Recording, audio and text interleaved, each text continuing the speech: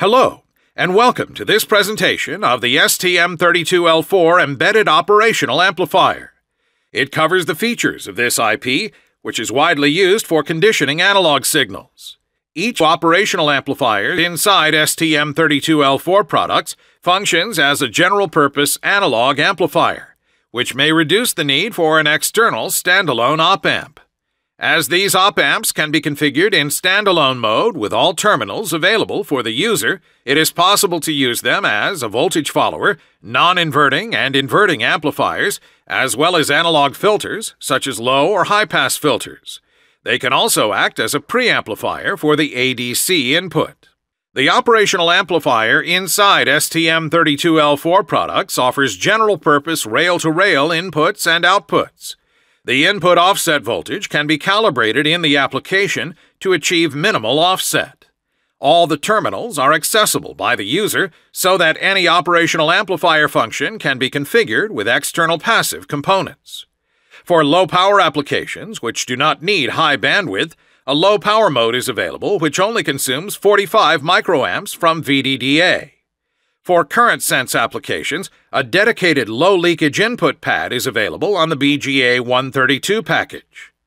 The op-amps also provide on-chip functions, including voltage follower mode, while their on-die feedback resistance can be used for the programmable gain amplifier function.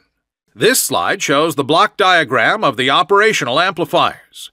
The STM32L4 integrates two operational amplifiers. Several switches are used to configure different functions. Each op-amp can be configured differently. The operational amplifier can be configured as an internal voltage follower, where the internal switch connects the output to the inverting input.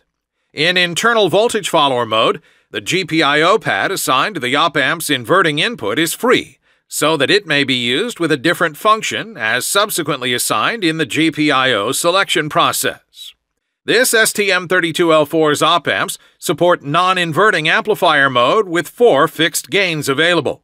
The feedback resistors can be selected to have a gain of 2, 4, 8, or 16 to support the programmable gain amplifier function.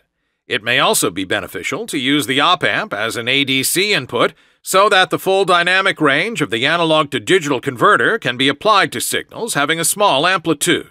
The op-amps also support external connections on outputs and the non-inverting input to create the PGA mode.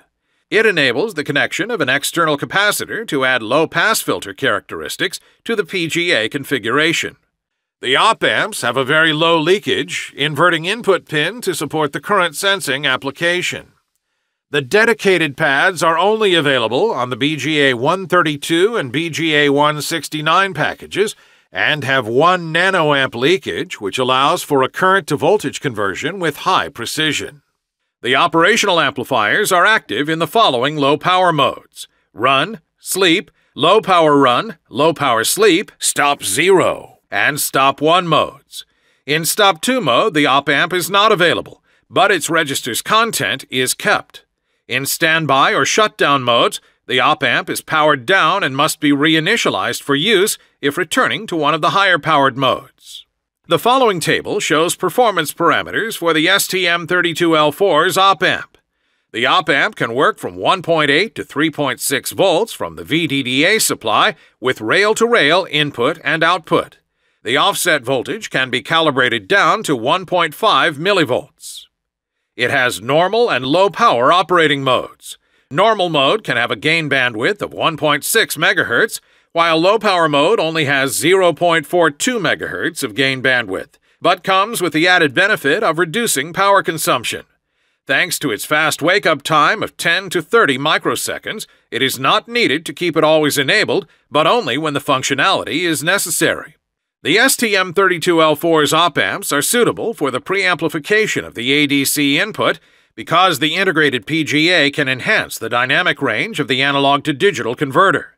It is handy to use as an on-chip voltage follower instead of using an off-chip standalone op-amp.